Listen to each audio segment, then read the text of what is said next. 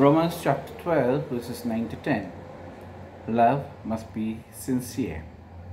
Hate what is evil. Cling on to what is good. Be devoted to one another in love. Honor one another above yourselves. Take the opportunity to wish all of our mothers a very happy Mother's Day. We at the Fortin Cedros Pastoral region of the Presbyterian Church of Trinidad and Tobago recognize that this is the first time in the history of the church we are not in church for Mother's Day. So, this morning's Mother's Day service is brought to you as a team effort from the Pastoral region involving the Sunday School of the Fortin Presbyterian Church, who of course breached no quarantine rules, as the children were excited to bring for you their normal renditions in this virtual form. Of course, they could not have done what they were accustomed to. They had to improvise. The tapings were done at their home by their parents. Joining me also, again, the Seratan family with music and song. And our preacher for today, lay Pastor Ivan Paul of the Fortin Cedros Pastoral region. Let us humbly bow together in prayer. Let us pray. Lord, on this beautiful, auspicious day as we celebrate mothers, another unique experience we find in our hearts time for you. Children celebrating mothers, knowing that you are the source of our mothers. To you be glory, honor, and praise as we place all of it in your hands. Inspire us and motivate us to love each other above ourselves. In Jesus' name we pray. Amen. Today's scripture comes from John chapter 2, verses 1 to 12, and the passage is entitled, The Wedding in Cana. 2 days later, there was a wedding in the town of Cana in Galilee. Jesus' mother was there, and Jesus and his disciples had also been invited to the wedding. When the wine had given out, Jesus' mother said to him, "They are out of wine." "You must not tell me what to do," Jesus replied. "My time has not yet come." Jesus' mother then told the servants, "Do whatever he tells you." The Jews have rules about ritual washing, and for this purpose, 6 stone water jars were there, each one large enough to hold between 20 and 30 gallons. Jesus said to the servants, "Fill these jars with water." They filled them to the brim, and then he told them, "Now draw some water out and take it to the man in charge of the feast." They took him the water, which now had turned into wine, and he tasted it. He did not know where this wine had come from, but of course the servants who had drawn out the water knew. So he called the bridegroom and said to him, "Everyone else serves the best wine first, and after the guests have drunk a lot, he serves the ordinary wine. But you have kept the best wine until now." Jesus performed this first miracle in Cana in Galilee. There he revealed his glory, and his disciples believed in him. After this, Jesus and his mother, brothers, and disciples went to Capernaum and stayed there a few days. This is the word of the Lord. Thanks be to God for his own holy word. Today, some of the students of the Fortin Presbyterian Church Sunday School would like to greet all mothers everywhere. Enjoy our special presentation. Happy Mother's Day. M. Mother is magical and marvelous to me. Oh, she has outstanding beauty. T. Tremendous teacher in her own special way. H. A heart of God, so helpful each and every day. E. Extraordinary angels sent from above. R. Radiant, reliable, rich with love.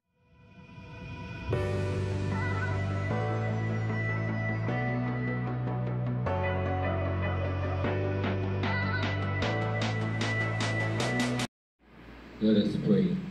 Almighty God, Heavenly Father and Lord, thy word is a lamp unto our feet and a light unto our pathway. As we pray now, Lord, we ask your Holy Spirit to fall afresh upon us. Speak to us, O God. Give us ear to listen, hearts, O God, Lord Father, to open to you. Upon this special Mother's Day, we look, O Lord Father, towards you and ask for blessing upon our mothers. Speak now, O God, for we ask it in Jesus' name. Amen. Blessed be your name, God. Today, we take a look at Jesus' first miracle. It happened in Cana of Galilee. John, the writer of this gospel, he noted that there were two Canas, and so he wrote Cana in Galilee to point where this Cana was, because there was another Cana in Syria, and so Cana of Galilee. Jewish weddings were very elaborate celebrations, and it was wonderful because they were family, time to celebrate with joy, happiness. And in these Jewish weddings, sometimes they went on for days, the celebrations. And because of these elaborate celebrations, sometimes other members of family would take charge to assist with refreshments and things like these. The data suggests that, this was one of such days. And first century writing would have spoken to us and tell us that, that Mary's family was responsible for the happenings on that day's celebration. Mary and her family were involved. Jesus was present with his disciples, and something happened. Something that could have been a little bit embarrassing to her and her family. The drink ran out. The wine ran out. And so she turned to her son, called him. We have a problem. The wine has run out. Jesus, in turn, according to what was written in the Gospel, what's translated in the Gospel, it would have been noted that Jesus told her, "Woman, what have that to do with me?" Other translations and other areas of these translations, especially in the first century, some recognized Jesus' tone. It was not a boisterous tone, but it was a subtle, soft tone. And the translation of the word woman would have really meant the word lady. The Prince of Peace, the Son of God, the mighty God, the King of Kings, at least his mother would have been a lady and not just a woman. And so we understand that. And when it was written that Jesus would have told her, "What that have to do with me?" Other translations would have brought clarity to it and said, Jesus was actually saying, "What do you want me to do?" Mary, the mother of Jesus, displayed so much confidence in her son. She displayed that confidence by speaking to the servants and saying, "Whatever he tells you to do, do it." Now, confidence goes with obedience. Not only that Mary displayed confidence in her son, but the son displayed obedience in the request of the mother. There were 6 stone jars in the front of the building, the place where the ceremony was kept. And at the entrance, those 6 stone jars contained water. The servants will use that water to wash the feet of the guests, the people that were coming, because it was very, very dusty, and they need to have their feet washed. So Jesus told the servants, fill the jars with water. After they filled them with water, he told them again, now draw some and take it to the master of ceremonies. When he took it to the master of ceremony, he tasted it, and he exclaimed, wow, you left the best for last. Normally people would serve the best wine first, and then the other types later on, but you left the best for last. You see, with Jesus, when we look at 7, it's a perfect number, but it was 6 jars. In other words, people would have said, well, 6 was an imperfect number, but with Jesus, the Son of God, he takes the imperfect and he makes it perfect. So as we look now at the confidence of mothers and the obedience of children, in today's society, we note, yes, that there are mothers who have a lot of responsibilities. Sometimes fathers are no longer around. They are no longer around. And in Mary's case, Joseph was not around. So Mary took on the role of both mother and father, and she did so wonderfully. She did so because she depended on God, knowing that her God was able. He's able, my friends. And so, as we take a look at today's society, we see that yes, mothers have a lot of responsibilities to look after children where father is not present. But some of the children, they are not obedient. They are doing a lot of things that is, endemic to the functions of society. They're committing lots of crimes. And some of the mothers, they're saying, well, these are good boys, they're good boys, even though they're getting in trouble with the police, because they bring them stuff and they feel, well, that is good enough for them. But we are reminded in the Proverbs, Proverbs chapter 22 and verse 6, that the wisdom tells us to train up a child in the way he should go, and when he's old, he will not depart from it. So the way we speak about here is the way that John recorded in chapter 14 and verse 6, when Jesus said, I am the way, I am the truth, and I am the life. Yeah. So we take a look again at what happened at the marriage feast. When did it happen? It happened at a wedding, and this was a time of joy and celebration and happiness, yes, for all. And so the imperfect became perfect. When did it happen? It happened at the wedding, yes. But where did it happen? It happened in a home. And we remember the words of that beautiful hymn that we sing so many times. Happy the home when God is there. Because when God is there, our God is a God of love, and His love will fill every breast, where one their wish and one their prayer and one their heavenly rest. Now why did it happen? It happened so that God will show the glory of His Son, and His glory through His Son, yes. Glory to God. So as we look at the jars again, those jars held between 20 and 30 gallons of water. And if we add it up, 6 by 30 would be 180 gallons. Yes, we don't think that those people would have drank 180 gallons of wine. But what it demonstrates to us is that God's grace is super sufficient. God's grace is super sufficient.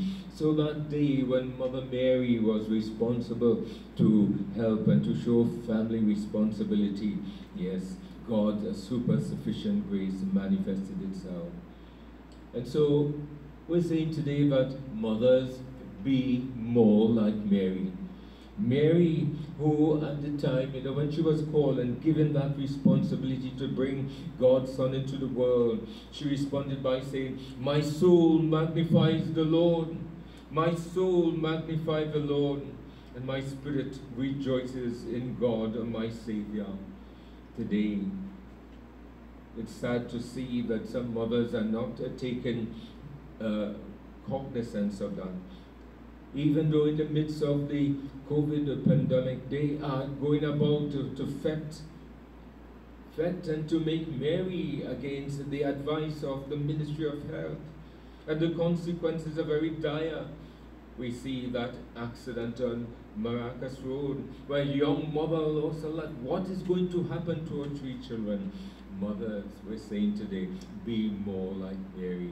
Be like Mary, mothers, be like Mary, and say, "My soul magnifies the Lord, and my spirit rejoices in God, my Savior."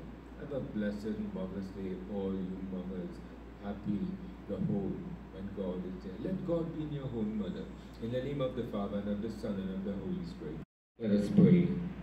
Almighty God, our Heavenly Father and Lord, we thank you, dear God, for your blessedness, for the blessedness of your Son and your Holy Spirit. And, O God, the grace, that, Lord, the super sufficient grace that you have given to us, your people, and especially to our mothers, dear God, that today they stand, O Lord, ready, willing, and able, dear Father, to exude their responsibilities and their dependency on you, knowing that you are able, and because you are able, Lord, you would respond, being able. Bless, O Lord, we pray, all our families, our mothers especially at this time, and children, O God, so that they would look to you and see how Jesus was obedient, and we would be obedient too. Hear us, O God, we pray as we pray for our country, our nation, O Lord, today. All our people, O Lord, in this time of the pandemic. Touch, O Lord, Father, lift us up, your Son Jesus. He is the worthy Lamb of God who sits upon the throne. Cover us in the blood. You are Jehovah Jireh. Supply us, O God, when we need. Hear us, O Lord, today, as we worship and praise your name. Have mercy upon us, O God. Look down upon us with all your blessedness. We pray in the name of Jesus, who has taught us to pray together as we say, "Our Father, who art in heaven, hallowed be thy name, thy kingdom come, thy will be done on earth as it is in heaven. Give us this day our daily bread, and forgive us our trespasses, as we forgive those who trespass against us. And lead us not into temptation, but deliver us from evil. For thine is the kingdom, the power, and the glory, forever and ever. Amen.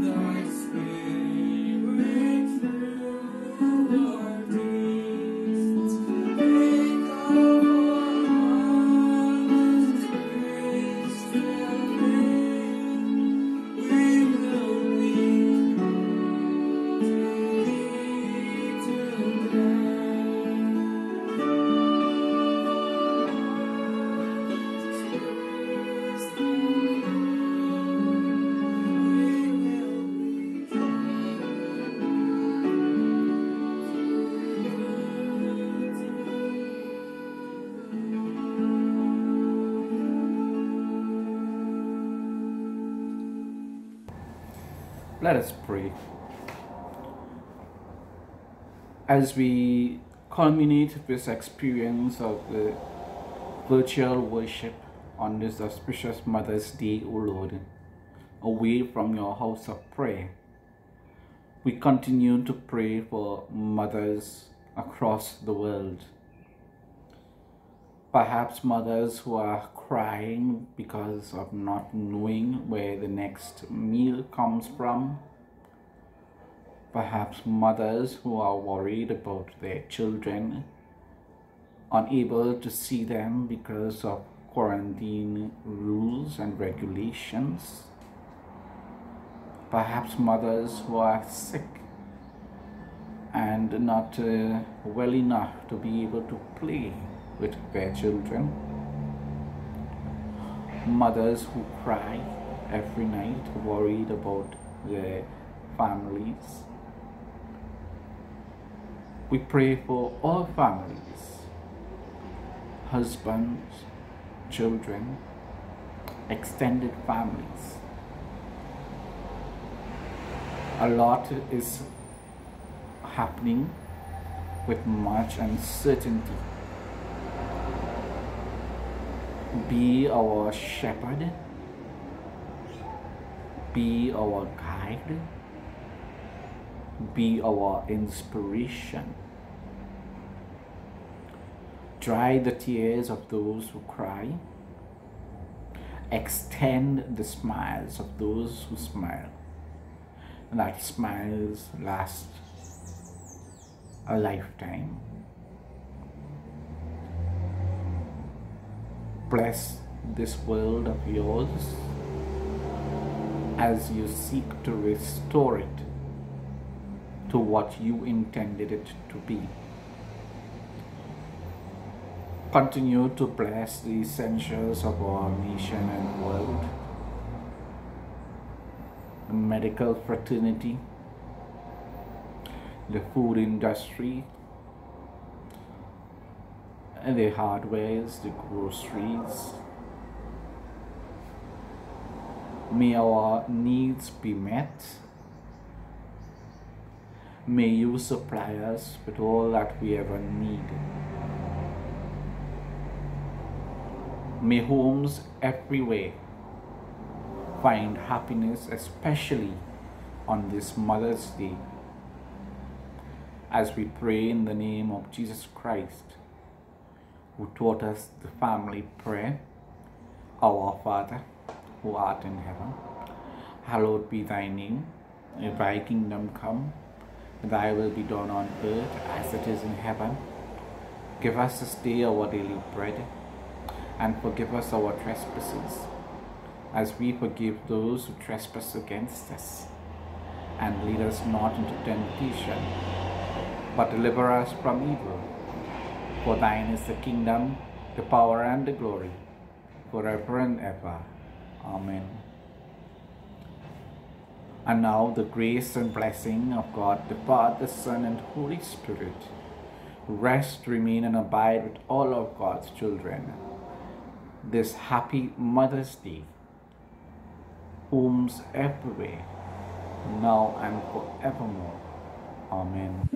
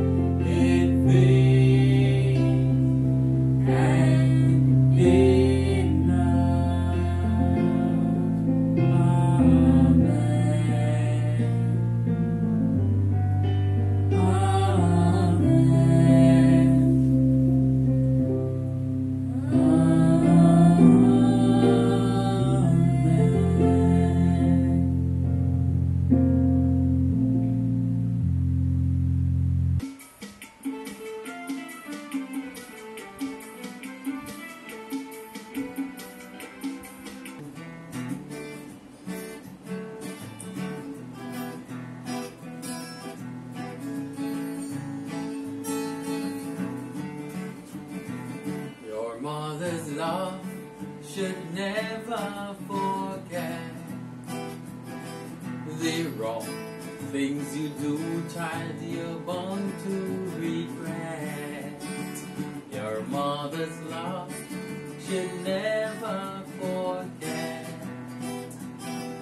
The wrong things you do, child, you're bound to regret. Many nights she lose her rest to nurse you from her breast. Many nights she woke up late to put you to rest. Many nights she grieved to see you grow from infancy. And many nights she wanted to know, what will you be? So use your conscience and sympathy. God said to worship she and then go to me. Your mother's love should never forget. The wrong things you do, child, you're bound to regret. Your mother's love should never forget. The wrong things you do, child, you're bound to regret.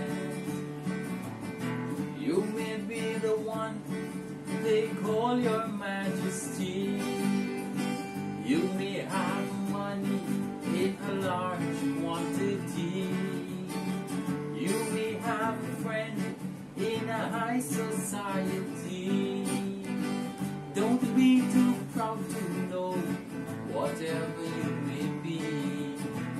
You may have riches to comfort your soul, but your mother is the master key of this world. Your mother's love should never forget. The wrong things you do, child, you're born to regret. Your mother's love should never forget. The wrong things you do, child, you're born to regret. Never treat your mother bad, never make her sad. Make your mother happy and glad, she'll never wish you bad. Never treat your mother bad, never make her sad. Make your mother happy and glad, she'll never wish you bad. Never miss the water till the well runs dry. Just like your mother when she closes her eyes. Your mother's love should never forget. The wrong things we do, child, you're bound to forget. Your mother's love should never forget. The wrong things you do, child, you're born to regret. Please tell me a story where there is no king or queen. A story that relates to me and you. A story that tells about the anguish of every heart. A story that is filled with the fragrance of the world. A story that does not talk about a celestial damsel or illusions or pretty angels in the heaven. Ma, tell me a special story. Tell me the story that will teach me to smile. A story that will make me forget my hunger. A story that is filled with the moonlight, one of truth and the rays of hope. A story which is not often told or repeated. Ma, tell me a story that is real, a story that gives me hope.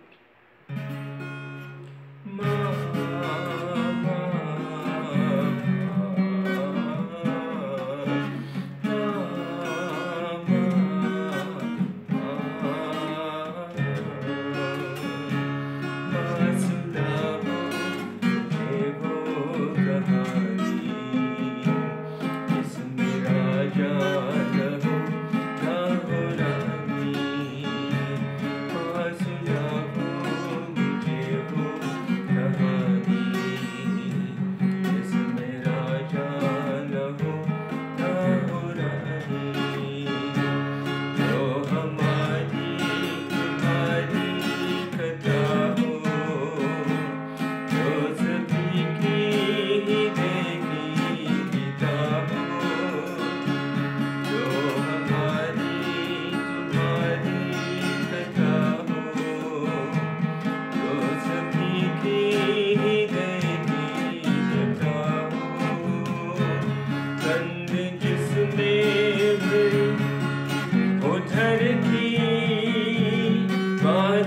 जिसमें न हो आसरा की, हो न परियां जहां आसमानी, सुनाओ मुझे वो कहानी, जिसमें राजा न हो रानी, वो कहानी जो हंसना सिखा दी, पेट की भूख को जो भुला दी, वो कहानी जो हंसना सिखा दी, पेट की भूख को जो भुला दी, जिसमें सच की भरी चांदनी हो, जिसमें उम्मीद की रोशनी हो, जिसमें ना हो कहानी पुरानी, हो सुना हो मुझे वो कहानी, जिसमें राजा न हो रानी, सुना हो मुझे वो कहानी, जिसमें राजा न हो